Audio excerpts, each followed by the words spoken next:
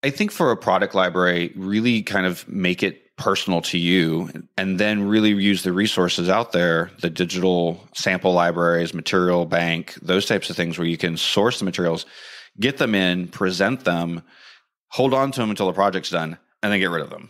Today, we're talking all about digital product libraries for your interior design firm with the fabulous and amazing Rex Rogosch. Have you hit a wall when it comes to growing your business? Then welcome to the Wingnut Social Podcast, helping home professionals and luxury brands accelerate their success with proven marketing strategies and expert industry practices. Now, here's your host, Darla Powell. This podcast is brought to you by Wingnut Social, a digital marketing agency amplifying luxury brands across the U.S. and Canada. For more information, go to wingnutsocial.com or give us a call at 1-877-WINGNUT. Hey there, and thank you for tuning in to the Wingnut Social Podcast. I'm your host, Darla Powell. I am an interior designer in Miami, Florida, and have the interior design firm. Strangely enough, it's named Darla Powell Interiors, and I am also the CEO, the Chief Visionary Officer, the Grand High Poobah, the head muckety muck at Wingnut Social, which is a social media marketing agency for luxury brands. One of our verticals just happened to be, wait for it, interior design. Imagine that. So today on the show, we have Rex Rogosch, who is the creative director for Darla Powell Interiors, who is stepping in based on a Facebook community group post about keeping a digital product library for your interior design firm. He has some thoughts on that. And thanks again, Rex, for subbing in last minute for some calendar switches on the guest situation here on the podcast. So today's interview is going to be really short and sweet. But before we talk to the amazing and well-loved, world-renowned Rex Rogosch, you know what time it is. Mini news sesh. It's time for mini news sesh. Yeah. All right. Fresh back from her dream vacation in social media marketing world at Wingnut Social is social media manager Hallie Zimmerman with some mini news. What we got today, Hallie? Mini news, yes. So we're talking to you today. We're giving you some tips that are going to help you maximize your video reach on Facebook. Facebook just recently gave us a little bit more information that we can use when we're planning our video. So that's what we're talking to you about today. The interesting thing is, of course, all this will come back to the mysterious, mystical Facebook algorithm, right? Do we even know what it is and how it works? Do we? We have some ideas, though, right? As a marketing agency, yeah. But yeah, no, they hold their cards close to the vest. They don't really like to tell us a lot. So we have to put a lot of elbow grease in there to figure that out. So video on Facebook is super impactful, right? Video does incredibly well on Facebook. So I'm thinking that any tips that you might have here would be super helpful. And what are they? We do actually know about the Facebook algorithm. We joke there. And it's interesting, right? You're right. Video is very popular on Facebook. And most of the time we're thinking these days, since Facebook is such an ad-based powerhouse platform, we think, oh, we've got to pay to play. And that is true, I will say, to some extent. But video can really help you, right? Especially maybe if it's boosted. But we want to help you with video here. The first things to note about Facebook's video algorithm is that they are looking for content that is engaging, that they're looking for content that people will sit and watch, and they're looking for content that people will share. So those are key things that you're going to want to keep in mind. So how do they know if a video is engaging? Is there like some little Facebook person sitting back there watching everyone's videos? Do we know? Well, there very well could be. What we do know is you can, that's what actually, this is how I'm going to think of this. I want to picture that because it's more fun. But you can think about the algorithm as a matching system of sorts. It basically takes in users' interactions, the pages they like, things that they're sharing, what they're saying. You know, we say it's kind of creepy, but it basically learns its users because the whole point is that they're wanting to create customized news feeds that are personalized to you, that are going to deliver content that you're going to like, you're going to engage with, you want to share, and will, keep you on the platform and having a good time there. So there is that. So that's kind of how it works. Okay, so here you have 4 key tips to maximizing your video performance. Number 1, and go. You're going to want to create videos that drive intentional and loyal video watching. And for example, this could be creating stories that connect with people emotionally, creating videos about that and sharing it. It's also about creating like series type videos, right? Something that people are going to keep coming back to and they're going to find value in, and they want to come and see what you have next. The second one is creating videos that build meaningful interactions and drive authentic sharing. So I think we get hung up sometimes when we're creating content on things being, it's got to be entertaining and informative and, evoke emotion. And those things are all there. And that is true. But the other part that I think people miss sometimes when they're creating video is that they're not first thinking, why would somebody want to share this piece of content? What is going to drive them to engage with it? Why would they like this? I think we get caught up on these crazy, some ideas that we're like, we want to do this because people will like it. But you got to really think deeply about why they would and why they would share it. Because shareability for video content is huge. All you want to think about a lot of times or keep in mind always is, will people want to share this? And click that share button because one person shares, it goes to their followers and expands from there. And then so on, and then so on. Remember that shampoo commercial back in the day? You're too young to remember that. I don't know. Okay, I what's don't know. next? I wash my hair every day, so Do you really? most days. Oh, okay. That's odd, right? Yeah, it doesn't Very dry. strange. That doesn't dry out your hair. It dries out my hair if I wash it every day. But It's this Florida humidity, I guess. It does other things, but it keeps it Squirrel. nice, I suppose. Squirrel. Yeah, exactly. right. Exactly. Next tip. Squirrels, right? Include those in your video. That's next. No, I'm just kidding. I will always watch a good squirrel video. That's a great tip. Bonus tip.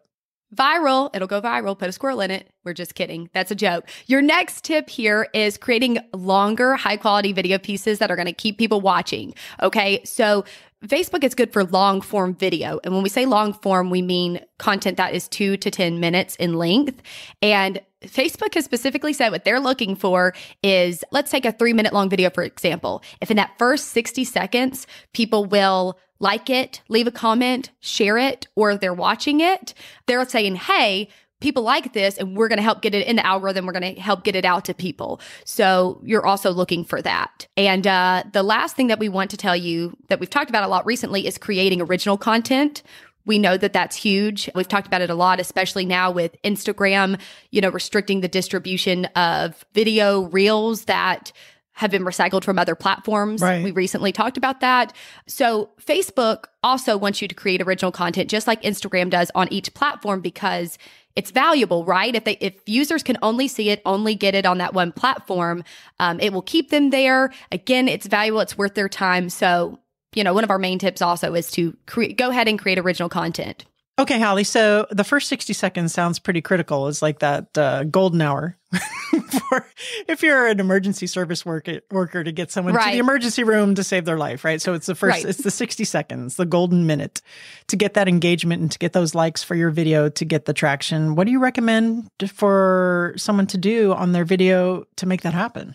So we do know that video watch time right at the beginning of a video, it goes up and down, but it's literally anywhere from 2, 3, 5 seconds. I mean, you got to grab them quick. And what I would recommend is some really great, quick, catchy video editing. I think if you can slice the video quickly and do, throw up something quick, something interesting, like a beautiful shot of something, you're changing the video editing quickly in the beginning in the first 5 seconds, I think people will say, oh, this looks exciting. I'll stop and watch a little longer. And if you can at least stop them there, then that might get them in the video a little bit. Will they sit there and maybe get a minute in? But of course, that's a tricky thing as well. And also, I will add this other note about video. We've been seeing this a while, and we know it's important for accessibility reasons, but captioning is huge, right? We've seen this stat forever. And it's true that most people, 80% of people watch video without sound. A lot of people are watching video without sound. Whatever the number is these days, it's still happening. So, maybe having captions on, if you've got that going for you and you've done some quick video slicing and editing right at the beginning, some quick boom, boom, boom, something to grab their attention, you just might kind of hang on to them a little longer, I love that you said that about the captions, because that is how I watch most of my video. I don't like the sound on it. I like to read and see the video at the same time. It's not even because I'm not trying to annoy people near me. That's just something I like to do.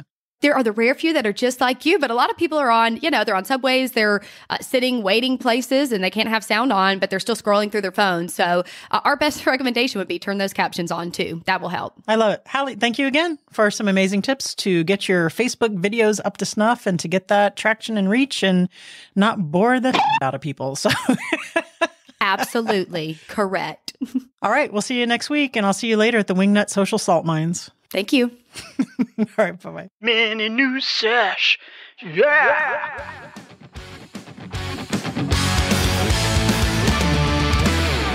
All right, guys, now let's get into my interview with Rex Rogosch. You might remember Rex from his previous episode on hospitality on the Wingnut Social podcast. Rex Rogosch, episode 190, is not only an amazing human being, but he's also the creative director of my interior design firm, Darla Powell Interiors. And without him, I would be lost in the sauce, because when we came up on video here for the podcast, he was like, wait, who are you?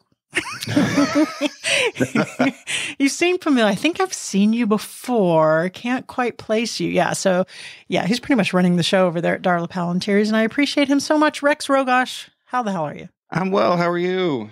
I'm doing really well. You look a little tired from your weekend performances. Little known fact about Rex. Can I say this, Rex? Absolutely. Okay, so Rex has an alter ego, a drag persona called Anorexia, and he does do some events on the weekends, and he's amazing. He's an award-winning drag performer, right? Am I saying that correctly? I am a title holder, yes. A title? I have a title, like to my car, my house. Does that count? Does it come with a tiara or a crown? It does if I want it to. All right. So what spurred this podcast interview to have Rex back, because he's so incredibly knowledgeable, is we were in a Facebook group and someone asked a question about what, Rex, and then we'll take it from there. So on Facebook, through one of the groups that we were part of, someone was asking about product libraries and how to organize them. Do we really need them? And I chimed in, because that was something that I've done quite often in some of the larger firms I worked at, was keep our product libraries organized, because it is quite a task. So there's a lot of tips and questions around it that I still had, and people were like, oh, let's make this an open conversation. So it was too much to type, so now we're here.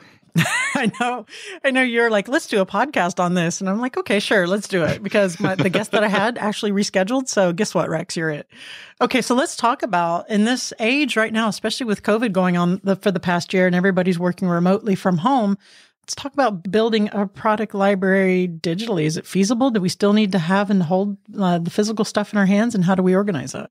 Well, that was a really good question posed by one of the people in the group. And my first thought is, well, if you're doing everything remotely, then technically you don't need a product library. Now, as designers, we're always wanting to touch and feel and look at the textures of fabrics and tile. So for us personally, I think it's still pretty important.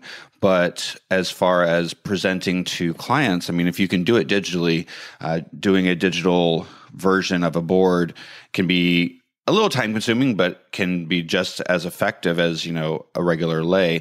I think you have to know your clientele and know how you work, and then be able to utilize the resources out there for you to gain samples, give back samples, because having a product library can take up a lot of room that probably isn't necessary anymore. Yeah, and then you have to pay for an intern or someone to come in and clean it out and to update it. I mean, how much? I mean, are you finding that when we're doing presentations, which we're doing a lot of them digitally now too, people are missing that aspect of it, or are the clients on board with just moving forward and trusting that the tactile experience from your experience? I think on some materials and some items, they're okay digitally. I think still with fabrics and sometimes with tiles and stone, maybe wallpapers, they're looking for the physical sample. What we've been able to do is present it digitally first, and making sure that we have high-res images of what we're presenting, which you can get from pretty much any of the vendors' websites nowadays, or call your reps. And if the client then signs off on the direction that we've presented to them, we go, okay, we will send you physical samples, or be able to, because we've already made the presentation, and now that now that they've said, yes, we like the direction, I can send the samples. And I think it's really important now more than ever. I mean, I was always a very independent person and didn't really utilize my reps the way I should.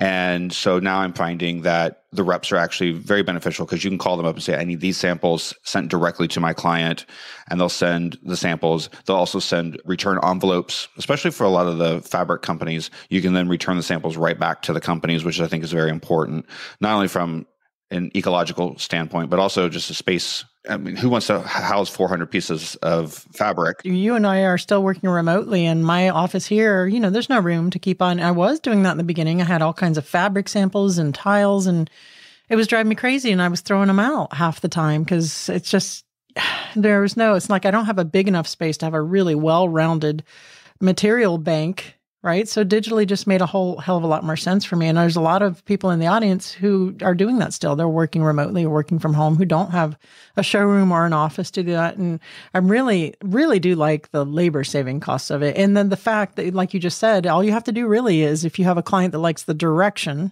right? So there might be a little bit of an extra step there, is just to reach out to the vendors, and they're super quick about getting you samples because that is what they do. So is there a difference? Like, is there a particular genre of interior design someone's working, maybe commercial versus residential, or a particular type of residential where you might change your opinion, where it is more important to keep a physical bank in their showroom or firm? Well, I mean, when I worked commercial and large firms, we always had hundreds of square feet dedicated to a library, and usually 2 to 3 people who were always working in that library to keep it up to date, keep it clean, keep it organized.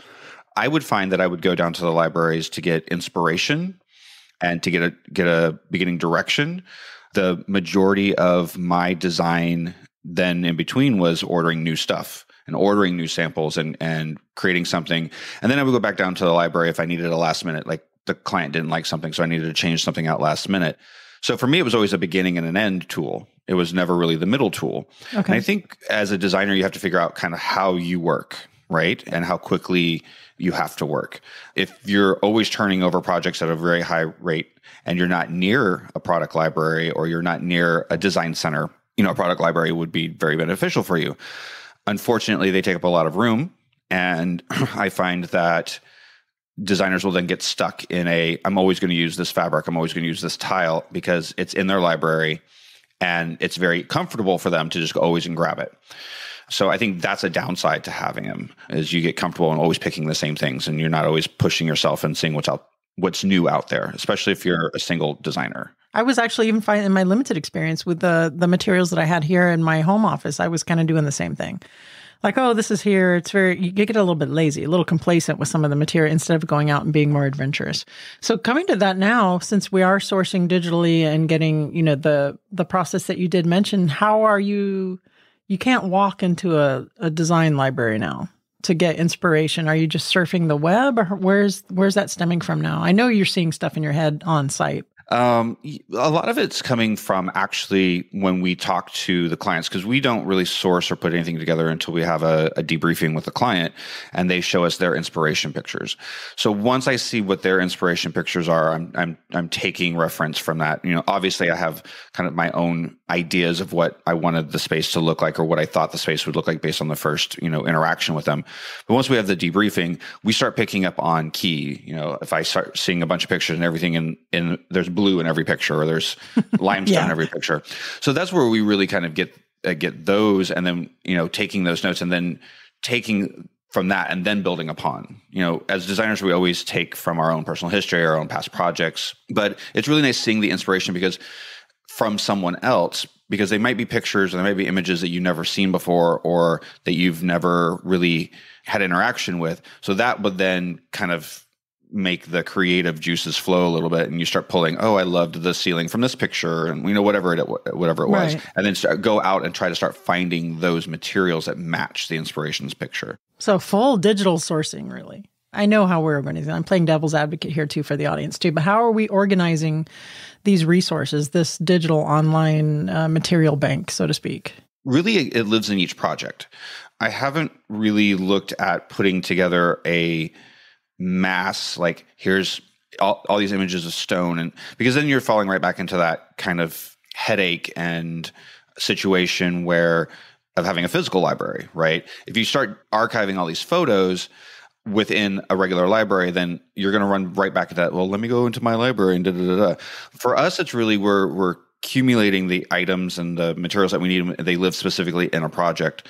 So if I ever have to refer to a past project or go, when we're talking to, some of the other designers or clients, I can go, oh, let's refer to this project and we'll go pull it from that project.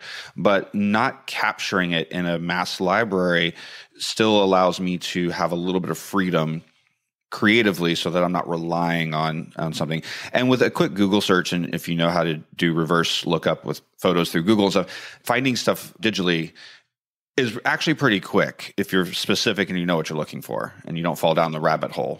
How much do you think that not being able to attend trade shows like High Point Market and actually go and lay your hands on stuff physically? Because that is one of the things that those markets are important for, to help us as interior designers to say, listen, I sat my butt in the sofa, I put my hands on it, Mr. Client, trust me when I tell you this stuff is amazing. How much has that affected you in your sourcing? Has it been long enough to show a detriment in that, you know what I'm saying? To convey that confidence to the client for the materials that we're sourcing for them? At the moment, no, because the sources that we're using, especially for upholstery goods and whatnot, are sources that I've been using for years. For you, you have the experience with it. So I already had the experience with it, correct. Not only just seeing it, but also have multiple clients over the years using it. A lot of the new sources that we're dealing with are mostly case goods. So, a wood dresser is a wood dresser for the most part. Yeah. There are definitely different qualities and spectrums in that. Not going to trade shows. The funny thing is I never was a big trade show person. Are you struggling with your social media? Do you have a strategy, or are you just throwing things up, praying to the social media gods that your images and your captions are attracting your ideal client? Well, you shouldn't be doing that. You should be calling Wingnut Social and getting your social media audit and strategy. Our process begins with an in-depth boarding call, and then we write you a custom strategy curated just for your business to determine your end game, your goals, your ROI. What is it that you really want to get out of social? You don't just want to throw pretty pictures up. You want it to actually pay off, I'm thinking, right? So let's get specific. Here are a few insights your strategy will include: competitive analysis, current performance, positioning, who are you online, your voice, your aesthetic, content pillars, what the heck to post about, plus tips for stories, video, hashtags, captions, way to engage with your followers, and how to get those ever-changing algorithms to work in your favor. So if you need help with your social media marketing, you just need a strategy and just need a business plan and some direction to get some real ROI and get clients picking up the phone to call you, head on over to wingnutsocial.com and check out. You can actually purchase it directly on the website. That's wingnutsocial.com or 1-877-WINGNUT. You're going to fall market, by the way, just to let you know. Okay. I use trade shows when I needed to find new product. Yeah. So I would always, and I was very upfront with a lot of my vendors that way. I grew up using digital. So for me, computers have always been part of my life. So I'm very comfortable with digital catalogs and those types of things. So for me, if I needed to find, say, one year I needed children's furniture, I did not have the resources for that. So I specifically went to market, had looked up all of the vendors that carried children's furniture, and I only went to those vendors first. If I had time to go visit some of my existing vendors just to see what was new or see what was coming, I would. Only because I would also get 15 emails a day from all my existing vendors, the catalogs and everything. So I had already seen all the new product. And because I already knew the quality from that vendor, I didn't feel like I needed to go check up on them again. So I'm a little bit different in that way. I think there's a lot of designers that love to touch and feel everything. Yeah. So I think it really is, you have to find your own comfort zone. And there are going to be some designers, some companies that are going to be very comfortable moving into a digital platform with things across the board. And there's going to be some that are not. I think, unfortunately, eventually we're going to have to. You're going to see the decline of paper catalogs. You're going to see the decline of paper price lists and those types of things, because we're moving even in the fabric world. I'm seeing they're not stocking stuff as much. They're printing the fabric as you order it. So the amount of product that they can now carry is tripling because they're not stocking it. So that makes having a library even more difficult. I will say there's listening to you talk about everything being digital and having to get used to it. A part of me is a little sad about it, because I did love going to presentations with my little box with my metals and my woods and my fabrics and stuff. There's like an old school kind of romanticism, to present that. I guess it's going the way of the hand rendering. I think in a residential sense, I think you're still going to see that, because I think with residential design, again, you're dealing with someone's personal space. So that type of presentation makes it more personal, right? And we're trying to do that in a digital sense as well. When we do our digital presentations, we definitely make sure it's on Zoom. We can see their faces. Right. We still have that somewhat personal interaction. And I think more people are, especially now that people are working from home, they are getting more used to that. But on the flip side, because they're working from home, it seems like their schedules are getting more tight and tight and tight. So the amount of time that we get to spend with somebody is becoming less and less. I used to love to lay out all the fabrics and everything on the table and have somebody come in and let them fall in love with it. Absolutely. I do miss that interaction. And in some ways, I think we're still trying to do that. There's still certain things that we're doing where it's personal. In fact, like today we're going to be with someone to start designing their kitchen, and we're physically doing it in the showroom. We're not doing it virtually, because I think there's certain aspects of home design that you still need to get that personal interaction because it's something that they do on a regular basis. Yeah. I think with commercial, it's a little easier. Commercial design's a little bit easier to do it more digitally, because sometimes at the end of the day, it's more about budget and not necessarily about how the fabric feels. Yeah. And doing it maybe 100 of those instead Correct. of, just like, Correct. a few yards. Yeah. It's not as intimate. Correct. But I would suggest to any designer, no matter commercial, residential, whatever you're doing, hospitality, if you want a library, make the library more about your favorite things. Okay. And what inspires you. Believe it or not, I've even used my own closet. I designed an entire color scheme around one of my favorite shirts. My boss thought it was crazy, and it worked. So I think for a product library, really kind of make it personal to you, some of your favorite go-to items that you can use for inspiration, and then really use the resources out there, the digital sample libraries, material bank, those types of things where you can source the materials, get them in, present them, hold on to them until the project's done, and then get rid of them. I was just going to ask you about Material Bank. Do we have an account with them at Darla Powell Interiors? I thought we looked into that back in the... I'm not sure. It's one of those resources that I have not, I was a part of, but I never really got into it. I felt that a lot of the resources that were in there were not tailored to the clientele that I was working on. Okay. Yeah. I've heard nothing but good things about it. A lot of people do recommend it. So if you are looking for something to source stuff from, Material Bank, that's materialbank.com, no affiliation there or anything. So it's one of the resources. I'm sure if you Google it, you can find several resources, but we haven't really needed it though, is what you're saying, because the vendors have been pretty responsive. Oh, absolutely. Yeah. All right. So for the diehards in the audience who still want to have a physical library, and by the way, I don't know if I mentioned it, but we use MyDoma, which is the software to organize all of our projects in there, which you were referring to before about it living in the projects digitally. So the diehards that still want to have a physical library out there to keep it from going stale, to keep it up to date, and how the hell do you organize it without it being a mess? So this is something that I used to do a lot, just because I think time is money. So having a disorganized library means you're spending more time trying to hunt for stuff than you should be, and not enough time in the design world. So really you need to think about, one, how large is this library? So for instance, in a lot of the commercial spaces, we would have very specific sections where tile would live here, glass lives here, fabric lives here, those types of things. And then we would subset it and break it down from there. Fabrics, I think, are the biggest headache probably for most designers, regardless if you're doing commercial or residential. One, you always end up with millions of fabric samples. Yeah. And so how do we organize it? I personally do very much like a library. I organize it in two different ways. First, I've organized by vendor. The reason for that is some vendors are high end, some are medium, some are low end. Some vendors you always have back orders, some you get really great response from.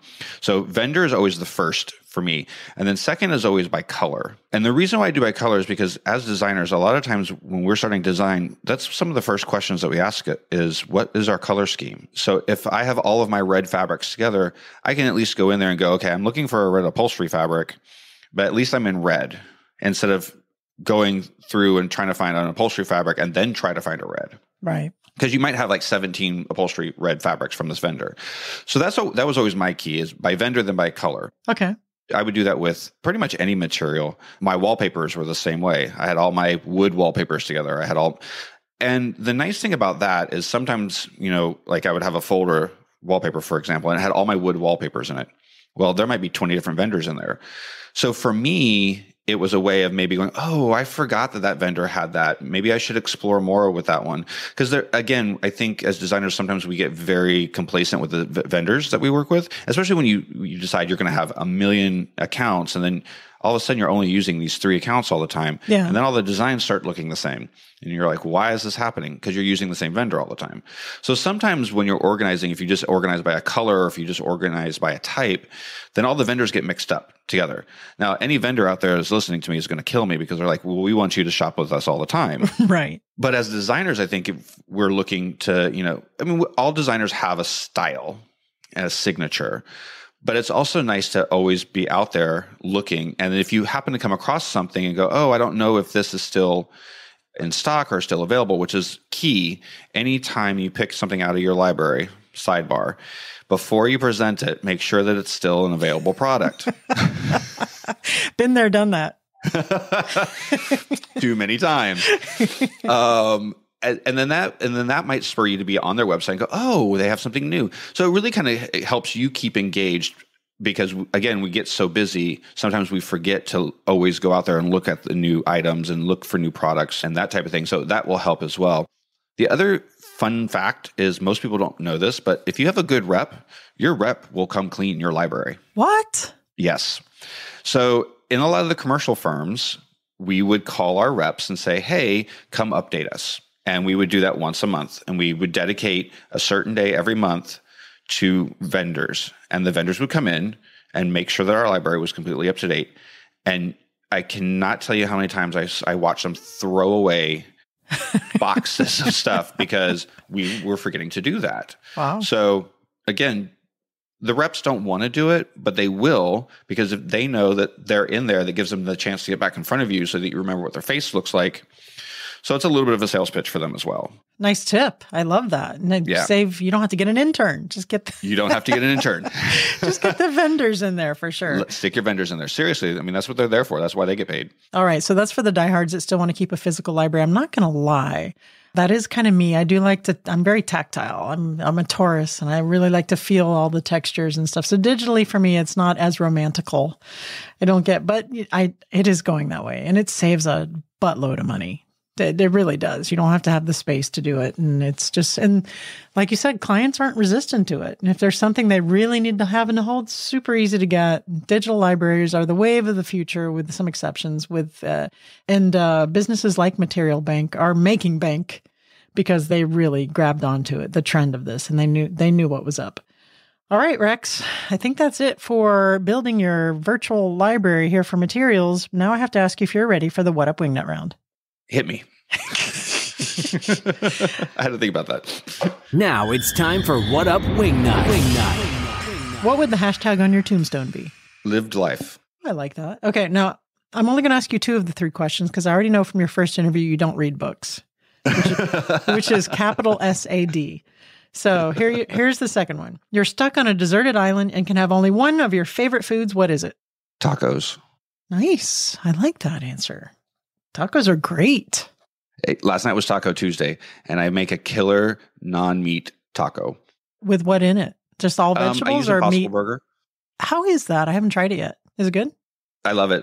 Almost anybody that I know that's a carnivore eats it with no problem. Nom, nom, nom, nom. Okay, that's me. I'm a carnivore. I'm embarrassingly so. I was a vegetarian for a year back in the day, though. That's my 1 year of contribution to. All right, Rex, thanks again for joining us. Good luck today with the clients. I'll be over here slaving away at Wingnut Social. So I miss you guys, and hopefully I can be back over there sometime before I die. We miss you as well.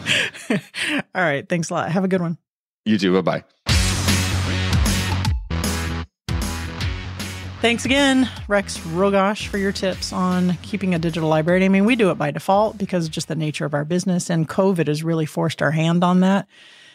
How he described how he works is really how Darla Powell Interiors works. I did want to mention one thing. I was going to say it during the interview, but I didn't have the opportunity there. When Rex was talking about how he's designed his libraries as a representative of who he is as a designer, I love that. To have just a little signature library to have off the cuff to show clients, something small, something you can keep updated, something that isn't overwhelming, but that he went from a shirt in his closet And here's a little tip. If you're an interior designer, you're going to people's homes doing consultations and you're really struggling to find out what their style is or what their aesthetic is, their color palette is, just ask them if you can take a look in their closet and see what kind of clothes they wear. And regardless of what they think their style is, that's very revealing. The closet doesn't lie. If you see a lot of Birkenstocks in there, I mean, you may want them to elevate their game, but that's very telling. It's hard to get away from how you dress is kind of how you are. And as I'm saying that, I'm wearing my Wingnut Social t-shirt and pajama bottoms. So I don't know what that says about my design style, but there you have it. All right, guys, that's it for today. Go make sure you check out some of the resources we mentioned here at wingnutsocial.com. And if you like what you hear, leave us a review on whatever the hell you're listening to this podcast on. If you need help with marketing your luxury business, your high aesthetic business, or your interior design firm, go to wingnutsocial.com or give us a call at 1-877-WINGNUT. We'd be happy to help you out. And that's it for today's show. Now go out there, get uncomfortable, and be great. You've reached the end of this episode of Wingnut Social, but that's only the first step into accelerating your business the Wingnut way. Head over to wingnutsocial.com or call us at 1-877-WINGNUT to see how we can help you take your business from social mediocre to social media master. We'll see you on the next episode of Wingnut Social, your social media tightly fastened.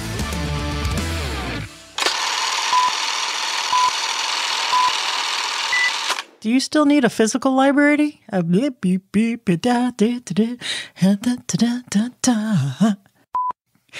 still need a physical? Oh, Rex, did you do a wardrobe change? Well, no, in fact, Rex doesn't do caffeine, but maybe he should. All right, if guys, that's it for today.